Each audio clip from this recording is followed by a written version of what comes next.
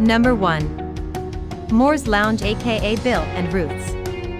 If you are a lover of jazz music and love to listen and interact with musicians in an intimate setting, then Moore's is the place for you.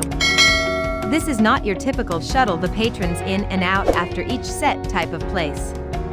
It is a very intimate setting where you have the opportunity to interact and engage with some of the best local jazz musicians and touring icons who come to Moore's to interact with the essence and spirit of the origins of this music. Number 2. White Star Bar.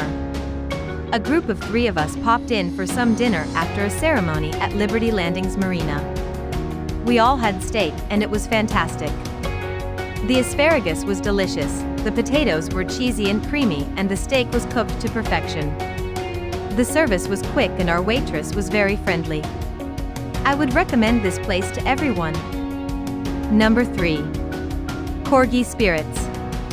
What an absolutely amazing experience.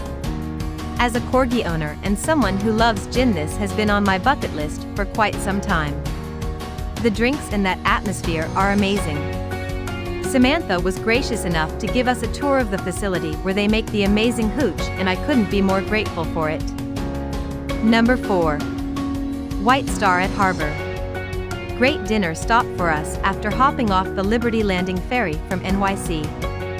The bourbon pork chop and the Scottish salmon were both excellent. Happy hour drinks till 7 p.m. Had planned to eat across the water at Harbor House but closed Monday. Think we did as well or better at White Star. Loved it. Number 5. The Lutz Beer Garden. Lutz Beer Garden is a must-do when in Jersey City during summer/beautiful weather. Lots of food choices. Big selection of beer and other libations. There is a pretty lawn with Adirondack chairs, or if you prefer, high-top tables and/or long picnic tables that you can fill up to accommodate most group sizes. Number 6. OBS Corner Pub and Grill. Interesting place, it's Irish from the outside, Italian bistro on the inside, with a nice fireplace, pool table. Service was quick and friendly. I tried the burger with all the trimmings plus cheese and bacon, and was pretty good. The fries were especially nice, having a light batter on them, and served piping hot. Number 7. The Blue Note Bar. The Blue Note Bar is a traditional bar at Jersey with a nice atmosphere. However, on one night that I went there with my friends, we were basically kicked out. It was 11 p.m. and we were about to leave when the barman, blue shirt and red tie, came to us and said, "Get out or I will kick you out." This was a very unpleasant surprise, and I hope they seriously consider who they recruit. Number 8. Zeppelin Hall. The spirit of Real Beer Gardens is a gathering place for members of a community to come together. This place has the drinking place down, but not the community aspect. Children are not allowed after 4, and the place was largely filled with dude brothers. The food is plentiful and there are a surprisingly large number of vegetarian options. Number 9. Pub and Grill.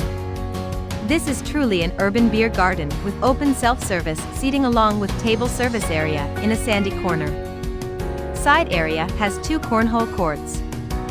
The food is basic fried/grilled beach bar fare, chicken fingers/sandwiches, burgers, wings, fries and delicious fresh-made huge Bavarian pretzels.